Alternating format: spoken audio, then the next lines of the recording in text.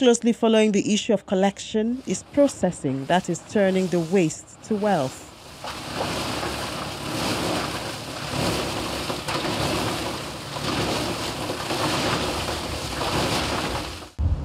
Major solid wastes are processed at Material Recovery Facility in Igodo area of Lagos. Joint resources have been put together to operate this recycling plant.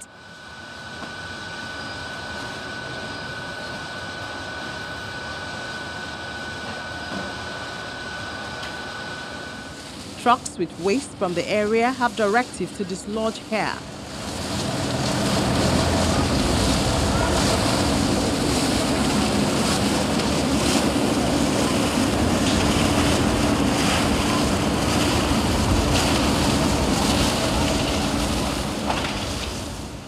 We take waste from all the local area around here, which is roughly from Badagry, Apapa, all the way up to the border with Ogun State. And at the moment, we're taking about 100, 125 tons, metric tons a day. We can probably go up to about 200 metric tons a day. But that's the household waste. So it's all the PSPs come to us directly. So rather than going to landfill, they come here and they dump here, and we take out what they call the valuable fraction, which is all the recyclable material, such as PET, pure water nylon sachets, metals, and so on and so on. And we actually sell that back into industry for further processing as their feedstock.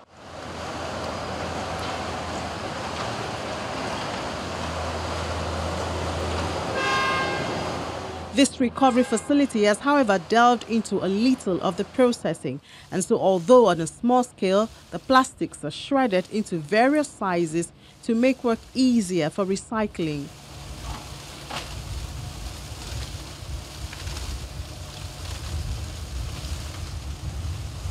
With the new system of waste management and continuous renovation in the area, experts and the Lagos State government said there's even more in the offing.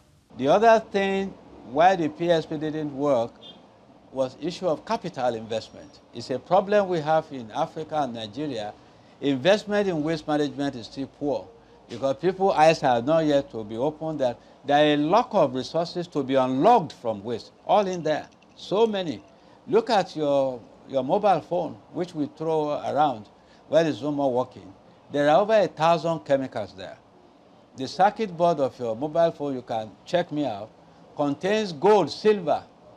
1 million mobile phone will give you 17 kilograms of gold. It's a lot of money. 1 million will give you about 57 kilograms of silver.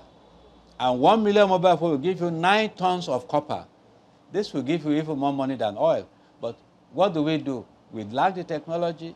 You go to Computer Village, you go to Alaba Market, our people try to repair. What they can't repair in the evening, they set them on fire. And that is creating its own problems because your mobile phone is a sweet and sour story. It contains gold, silver, and all those precious metals, which can earn money. The other thing is the plastic is impregnated with dangerous chemicals. We call them brominated flame retardant. They are carcinogenic. So when you burn them, you are also releasing carcinogen to the atmosphere. The same thing with even domestic waste.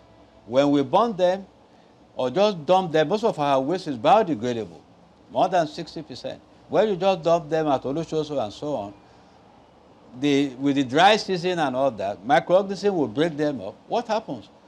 Methane gas will be produced, greenhouse gases. And suddenly you see the waste Olusoso catching fire. People will say, some people set on fire. Nobody did. It's a natural process. So that greenhouse gas is what can be converted to energy. And I know Loma tried to do that before. And why also is good that we are having integrated solid waste management, we can make compost from the food waste. Fertilizer is there. There are so many industries. And I believe, I have said it to my students in UI, that I want to make millionaires out of them. There's a lot of wealth in waste, but we have not trained it properly. People are just using crude methodologies. So part of the thing Vision Scheme we want to look at is how do you empower the youth? Then a lot of graduates. We have clever Nigerians. Our youth are very bright. If we show them a few of these things, they can transform them into something else. Even, Nigerians are fashion conscious. In some countries, In Kenya, in South Africa, people are making fashion out of waste. The plastic of your mobile phone can be used to make earrings, to make bangles, and so on and so forth. Even the plastic that is all over the place and causing, flooding, clogging the drains and so on, can be turned into so many things. So we have a challenge. To me, the waste problem now is an opportunity. How do we make sure that the waste disappear?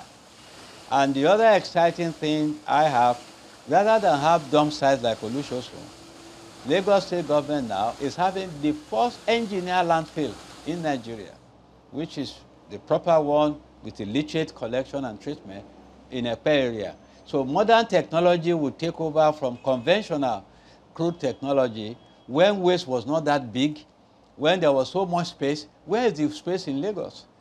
So you have to really phase out the dump sites, you know. The Association of Waste Managers say they have already embraced this modern technology, but so far they've been hindered by inadequate government support in various forms. If we are given an enabling environment, we want to be involved not only in the cutting of refuse, we want to be involved in the recycling. We have small-scale, medium-scale enterprises already in place that has gotten loans from the government that are already existent.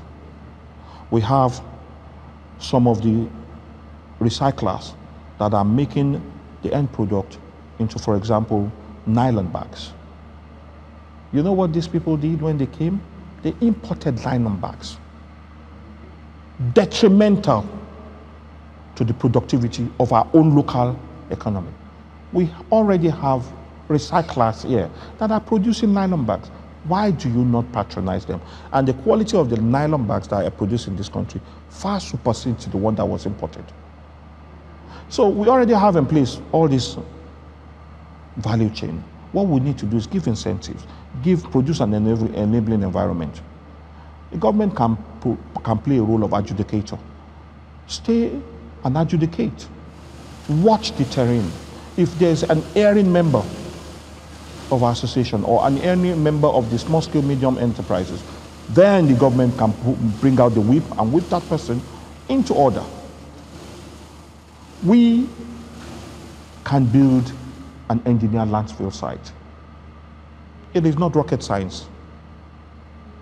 We know exactly what it entails to build an engineer landfill site.